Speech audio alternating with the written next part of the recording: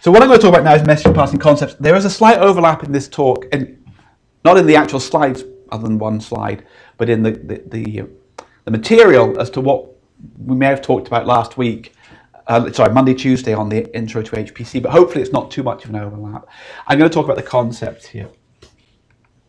So what I'll cover is the message passing model, SPMD, single program multiple data, which is a part of the programming model, and I'll explain what that means.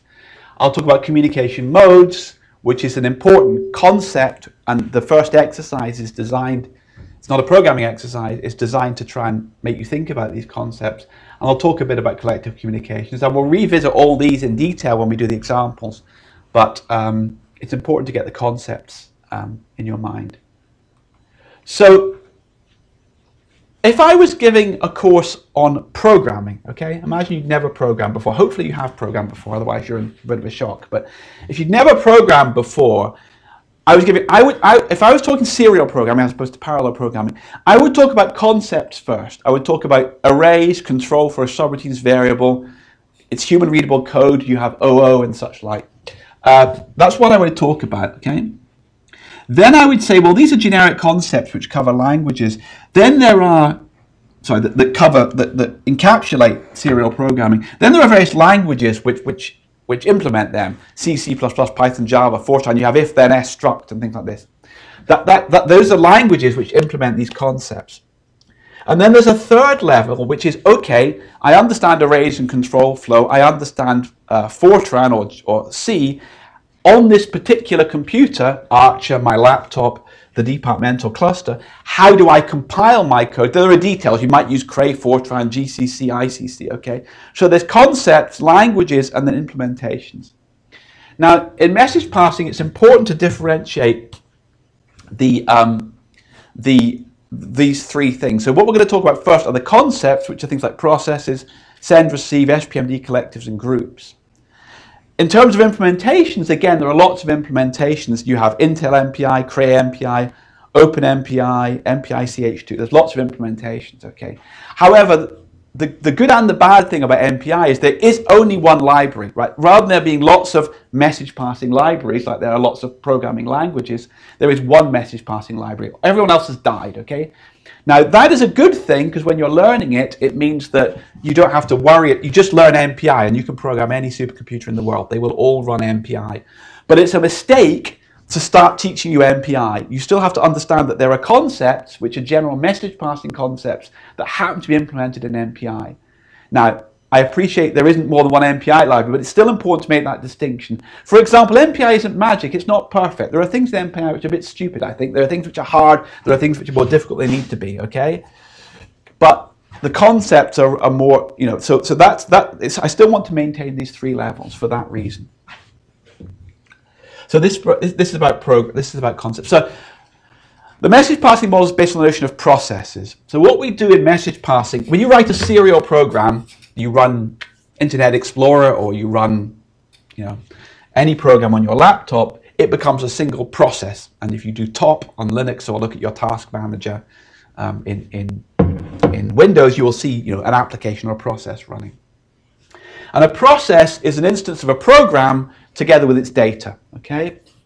So what we do in message passing is we say, well, we're not going to launch one process, we're going to launch lots of processes. Now, of course, your laptop does this all the time. Your laptop's probably running 50 processes at the moment. And we're looking at your email and running Facebook and all kinds of things. But what we are going to do is we're going to get these processes to cooperate. So we're going to run multiple processes. There's nothing special about them. The operating system doesn't know they're special. Just happen to be a lot of them. It's just running these processes. But we are going to make them cooperate. So message passing parallelism is a way of making multiple processes cooperate on the same task. And the important concept is, and this is going to be confusing if you've done OpenMP, shared memory programming, each process only has access to its own data.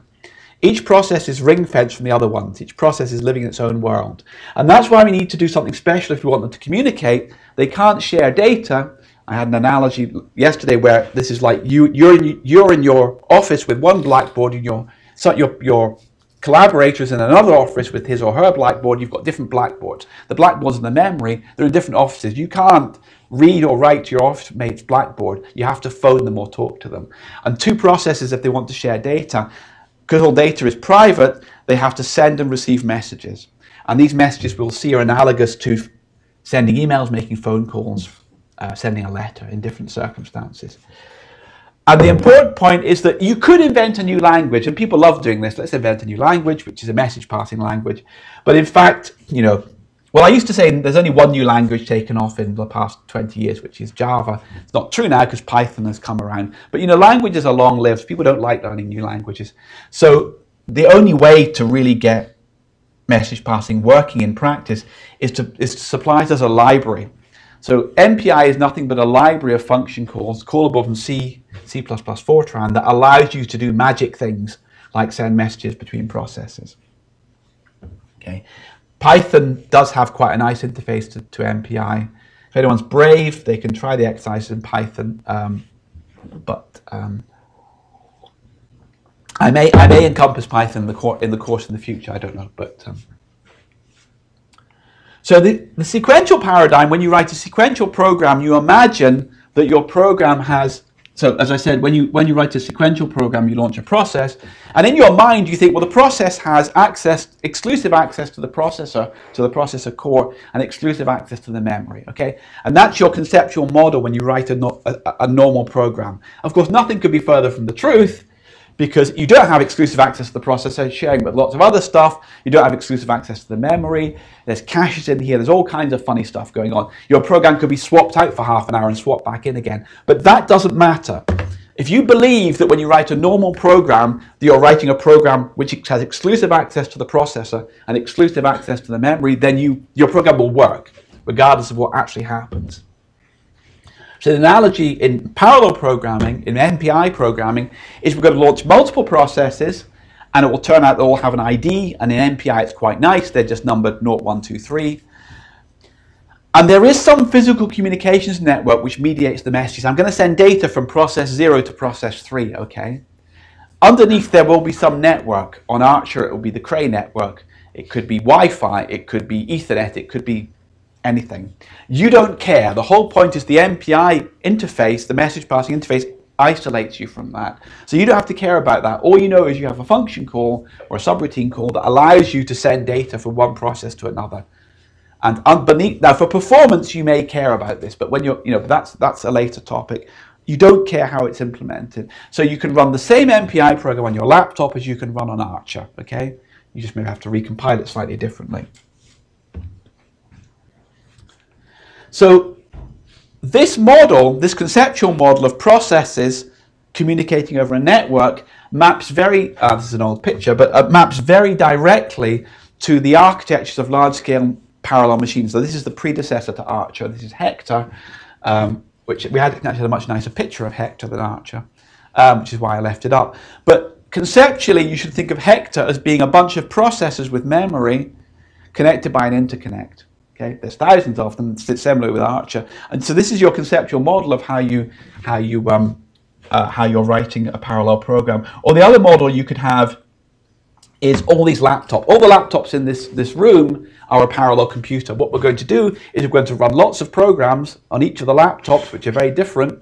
Sorry, the laptops are very different, very distinct, and we're going to get them to talk to each other by sending messages. That's your conceptual model. Okay. And people who were here yesterday will have seen this slide, but I'll go through it again. The way that inter-process communication works is that you're running programs on a program on process 1 and a program on process 2. And if process 1 wants to send some data to process 2, first it initializes it. Say I've got some variable A, which is equal to 23. And that initializes the process's data. Now, of course, this process's data is completely separate from that process's data. You should think of process 1 as running on that laptop over there and process 2 running on that laptop over there. They're completely separate machines. One could be in Australia. Okay. So how do I get this data from there to there? Well, in message passing, so has anyone done shared memory programming, OpenMP at all? A few people, okay. Okay, so in shared memory programming, you would say, well, we've all got access to the shared memory, we'll just read it. You can't do that in distributed memory programming. There's no way that that laptop over there can read the memory of that laptop over there.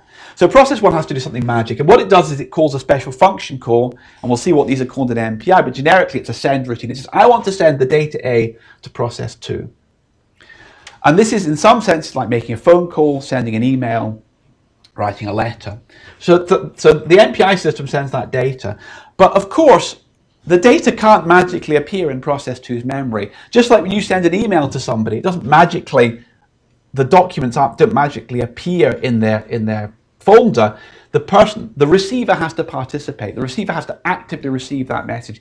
If I send somebody an email, I have not transferred the data until they read the email. Okay? If I phone somebody, I haven't achieved anything unless they pick up the phone. So it's important to realize that inter-process communication and message passing is a two-sided affair where you have active senders but also active receivers. So process 2 has to actively say, I would like to receive a message from process 1 and I will put it in my variable B. So then the MPI system, this is like downloading an email, downloading an attachment, will say, okay, now the data goes into process 2's memory. And now process 2 can say, well, A equals B plus 1, so A is 24. So the other important point here is both process 1 and process 2, both that laptop over there and laptop over there, have a variable called A, but they're different variables, they have different values. Okay? So on process 1, A is 23, on process 2, A is 24. So you cannot ask in a message passing program, what is the value of A? That's a meaningless question. You have to say, what is the value of A on process number 57? Okay? Because for every process it has its own A. You also can't ask, what line is my parallel program at? That's meaningless as well, because we'll see later, each process is running the code independently. So they could be at completely different points in the code, they could be at the same point. But a priori, it's a meaningless question to ask, what line of code is my parallel program on? Okay? Because it doesn't make any sense. So that can be a bit confusing. It's particularly confusing because we use the SPMD model. So you can imagine that you could say, right, I've got a situation where I want every process to do different things. So I want to run a program on 50 laptops. I'll write 50 programs. So I'll run program 1 there, program 2 there, program 3 there, program 4 there, all the way up. Now, clearly, that would work in practice, but it would work in principle, sorry, but in practice, it's just not going to work. If I say, right, you're going to run on 10,000 cores of Hector, or not of Archer, so excuse me, we recently changed from Hector to Archer, so I can't quite get my head around it. You want to run a program on 10,000 cores on Archer, 10,000 processes, go away and give me 10,000 executables. You're going to say, well, no, sorry, I can't be bothered with that. So what actually happens in most message passing models is you write one piece of source code, a single program. So it's called single program, you write one program, and when you run the program, multiple copies are run. So I would say, please run this program on 50 laptops, and magically a copy would appear on every laptop and start running. But it is a copy, but it is of the same program. However, it's the same program, but each instance is a copy, an independent copy, so it has its own data. So the model is called SPMD, single program, multiple data. That's why A can have different values, even though you ran the same program. In message passing, you run multiple copies of it, so you have 50 A's, 10,000 A's, and they can all have different values. So you might say, well, if each process is running the same program, why don't they do the same thing? Well, by default, they will do the same thing, unless you'd say otherwise. And the magic thing is every process can ask who they are. Okay? So I alluded to that here. Every process has an identifier. Luckily, in MPI, it's a nice number. Well, unless you're a Fortran programmer, the fact it starts at 0 is a bit of a hassle, but everything's a bit of a hassle for Fortran programmers, unfortunately. And you can say, who am I? So basically, although you're running the same program, you can say, who am I? And if you're process 3, you can say, if I'm process 3, I want to do this. I'm process 7, I'll do something else. So actually running the same program everywhere isn't actually a restriction, because you can find out who you are and you can do completely different things based on it. Now, in scientific and technical programming, actually, most programs are actually doing the same thing. If you want to simulate the weather, okay, you run the same program, whether you're simulating the weather over Scotland or England. You have different data, you have different topography, different weather conditions, but you're running the same program. So actually, most scientific and technical programs, each process is running the same code, operating on different data. However, they could be running different code. And if you want to do that, you can just say, well, imagine I want a model where I have a task farm where we have a controller and workers. So for the sake of argument, I'm the controller and you're the workers. I want to write a controller program where I give you work, and I want you to run a worker program where you do work and give it back to me. Well, clearly that's two programs. Well, in SPMD, it's trivial. You just make the programs functions or subroutine calls. So everyone runs the same code, but the first thing they do is say, give me this magic number. And if I'm the controller process, let's say we call that process 0, then I call the controller thing, else everyone else calls the worker. So it's not a restriction in practice. If you want to run multiple programs, you just stick them in the same program and make them functions. Though I said in practice, in scientific and technical programming, we rarely do that, because actually most of the time we're doing something where everybody is doing a very similar calculation. Or in Fortran, it's just the same. So I've talked a bit about messages, but not really said what they are. A message transfers a number of data items of a certain type from the memory of one process to the memory of another. So messages are very raw things in MPI. They're like emails used to be. Emails just used to be text. Now they're multimedia attachments, all kinds of rubbish. But really, an MPI message is 5 integers, 7 reals, 8 floating point numbers, okay? It is not a structure or an object. That's why MPI really doesn't fit well with object-oriented languages like Java or to some sense C++, because a message is just, as I said, a block of data. That's all it is. So it has other information on it. Obviously, like if you send a letter to somebody, the letter is just text, but you have some other information like, you know, who it's for and such like. So a message will have some kind of header on it, saying who it's from, where it's going, how many items there are, what they are, the data, maybe some identifier. But the actual data packet, the payload, is just raw data. Okay, it's nothing. We can actually construct more complicated types, but they're not objects. They're not. They are really just. You should think of a message. Your canonical message is 50 integers or something. So that's sort of the basic concepts. Generally, in message passing, there are 2 ways. Well, there are many ways, but 2 fundamental ways you could imagine writing a message passing system. Okay. So sending a message can be synchronous or asynchronous. Okay.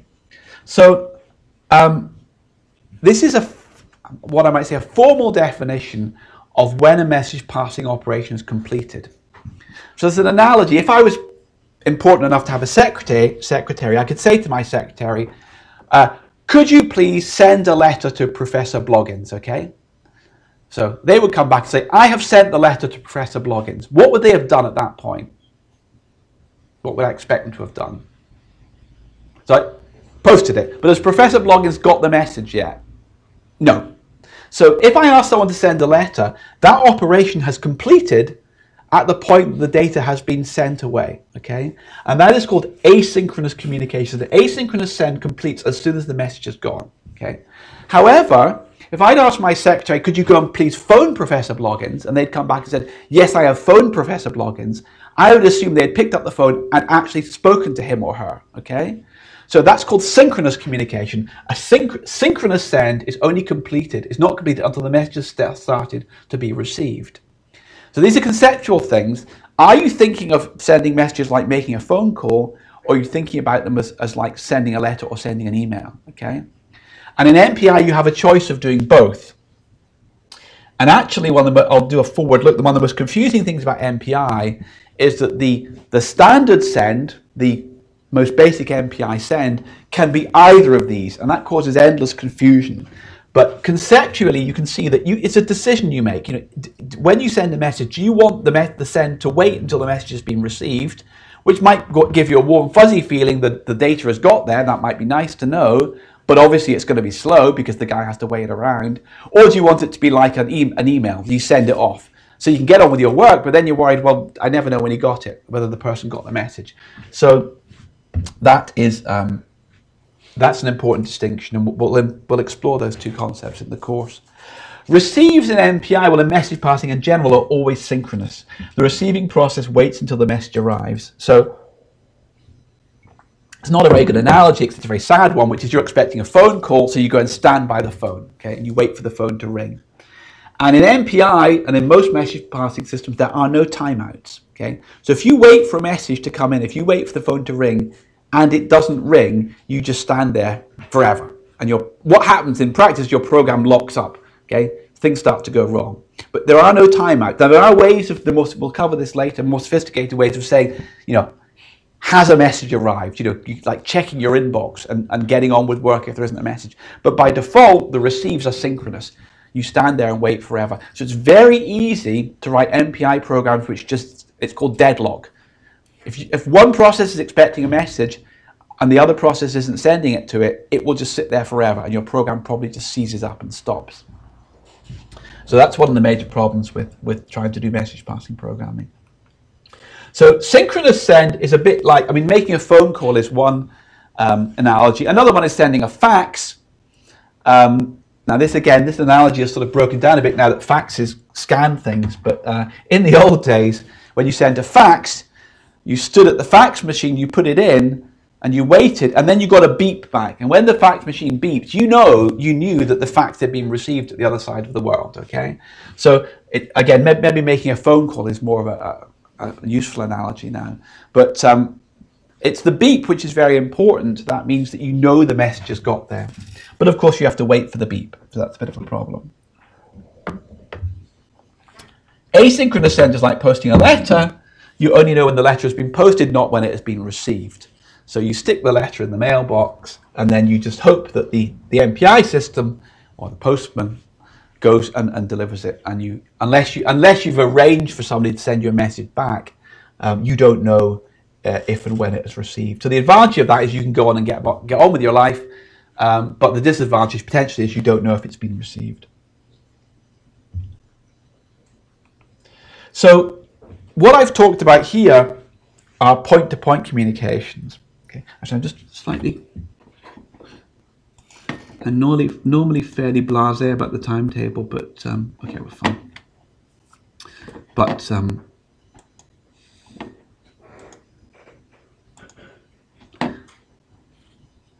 because there's more than one person teaching on this course, I have to at least try and hit the brakes. What I've talked about so far, point-to-point communications, one sender, one receiver. Okay, and this is like sending personal emails or making phone calls.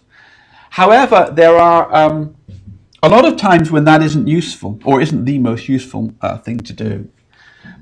So, for example, I could deliver this lecture through point-to-point communications. Every time I wanted to say something, I could walk up to each person in the room and whisper what I wanted to say in their ear and go around. Okay, that would work. Okay, but it would not be efficient.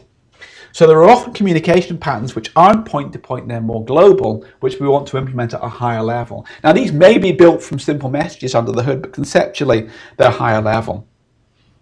So collective communications are different from point-to-point in that they involve potentially more than two participants. So you may not think of it as a communication, but global synchronization is, there is a way in MPI of saying, look, let's all stop, wait till we get here before we go on. So this is like, we all executed a barrier before I started lecturing. We all waited till we were all in the room before I lectured, okay? So you can synchronize processes with a barrier. Again, maybe taking a note, it's not at all obvious at the moment, but in fact, in MPI, you almost never need barriers for correctness. So if you think, oh, I better put a barrier in here to synchronize all my processes to make sure my program works correctly, then either you have an incorrect program or you haven't understood what you're doing. That is not immediately obvious, but it's worth thinking about later, that although barriers are there, they can be useful for timing. If you want to time a piece of code, it's nice to get everyone lined up all at the same time and say go. But in terms of correctness, functionality, it is almost never required in MPI to have a barrier. So if you see a barrier in a code, it's probably not needed, okay? I mean, I say probably, I mean 99.9% of the time it's not needed. That's where we'll come back to that, but that's, another use for this broadcast, that's what I'm doing at the moment, I'm broadcasting. So it's a one-to-all communication. You have a process that has some data, maybe it read some data in from disk, you want everyone to know the data, so you broadcast it. So it's important to note that at the moment we are all taking part in the broadcast, okay? We are all executing our broadcast. Within that we have different functions. I am talking and you hopefully might be listening, but the important point is we are all participating in the broadcast. So not everyone has the same role in a collective communication, but everybody has to call it. And the most common mistake people make in MPI is to say, I want to broadcast the data. I'll say, if I'm process 0, call the broadcast. That's not going to work. Everyone has to call the broadcast because that's the only way you can receive the data. Everyone has to participate in the broadcast. So don't put if statements around your collectives unless you know what you're doing, okay? So everyone is participating in the broadcast, but they have different functions within it. So you often do that at the start of a program. One guy reads in some data, 8, this might be the number of iterations of the value of some parameter, and broadcasts it to everybody else. So everybody has the value 8. That's a standard sort of paradigm. Scatter is a bit similar, but you don't copy the data everywhere, you slice it up. So imagine I was doing a simulation of the weather. I might have read in a weather map, and I say, well, I want you to have the bottom half of England, you to have the middle bit of England, you to have the top of England. And you want to slice the data up. So I'm sending data to everybody, but it's a big array. I'm not sending the same data to everybody, I'm slicing it up. That's called a scatter. So if I'd read in 0, 1, 2, 3, 4, 5, I might scatter that so that somebody got 0, someone got 1, 2, 3, 4, 5. I split the data up.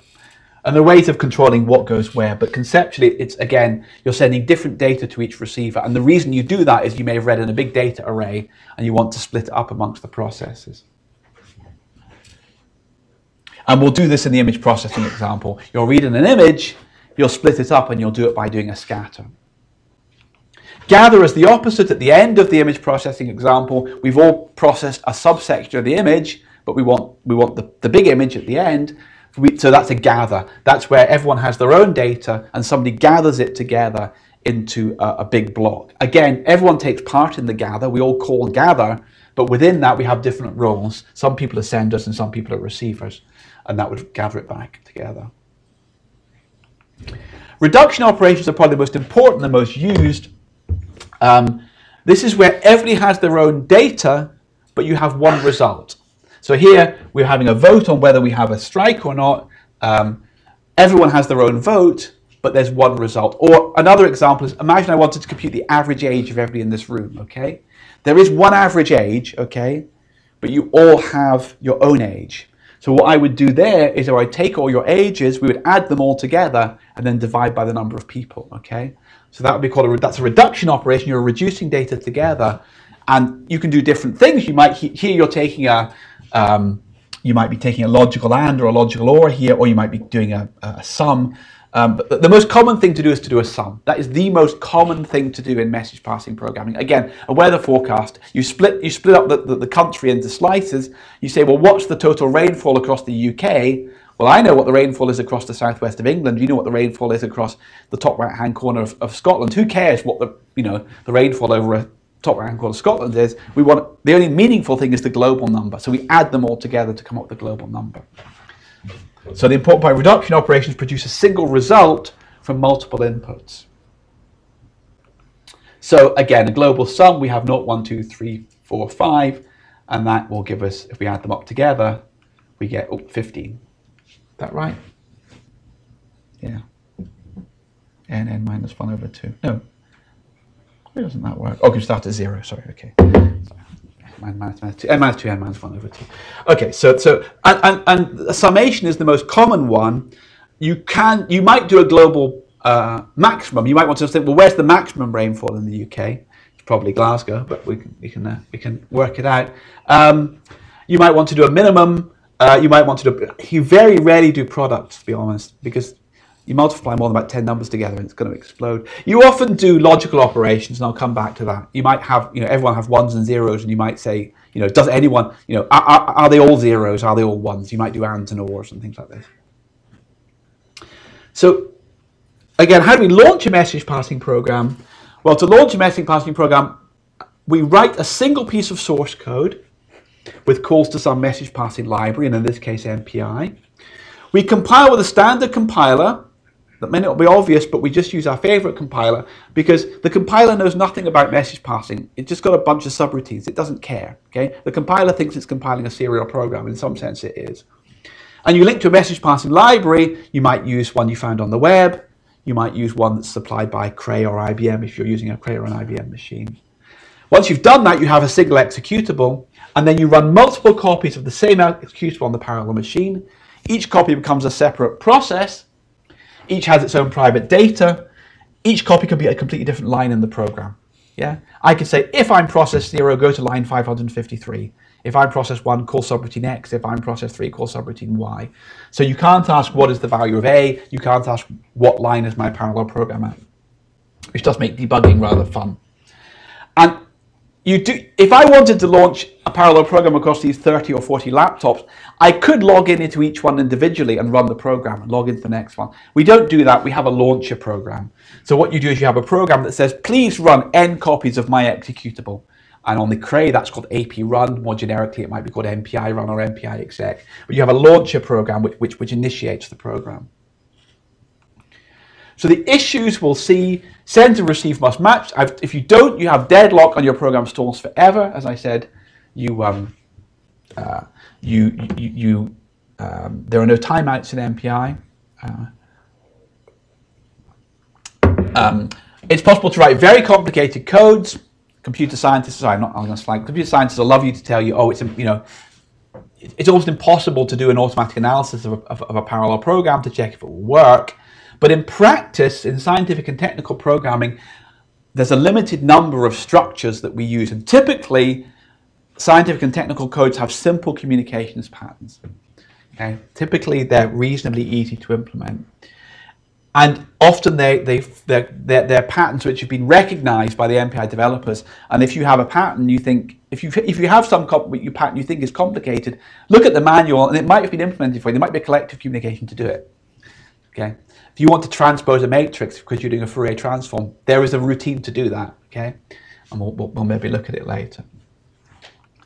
So, summary: messages are the only form of communication. If you don't send messages, you can run a parallel program, but each process will just run independently on its own. Almost all systems use SPMD. All processes run the same code, but they have a unique ID which allows them to take different branches. So SPMD isn't the restriction you might have immediately thought it was. And the basic communications are point-to-point. We have collective communications that can implement more complicated patterns. You should always use collective communications if you can, because A, they're much simpler, and B, they'll be much faster than what you could write yourself. Second summary, message passing is a programming model. As I said, we will be using MPI. We have no choice. There is no other message passing library really around. Other ones like PVM and Parmax and Mako CS tools and things all died, which is good. But it is important to separate those things out. MPI is just a bunch of functional subroutine calls. You need to understand the concepts that you have private variables, explicit communication, and this single program multiple data model. And actually, the issue most people have is understanding the message passing model. It can be a surprisingly different model to serial programming. So I've got a serial program that says if x is less than 0, print error exit. Okay, that seems pretty innocuous. What's the problem with that if that's a line in a parallel program? So x less than 0 is an error. Okay, x should never be less than 0. My x is less than 0, I'm going to give up. Okay, what's the problem in parallel? Yeah, so if your x is 7 and mine is -3, I stop, but you carry on going. And then 5 minutes later you send me a message, or expect a message from me, and you don't get it because I've quit. Okay, so that's surprisingly hard to cope with in parallel. If one process detects a problem, you have to then go away and you have to do a global collective operation. You have to set a flag. You have to all have your own flag, true or false. You have to do a global operation and say, right, did anyone have a problem? If anyone had a problem, you have to stop. So simple things like that can really catch you out.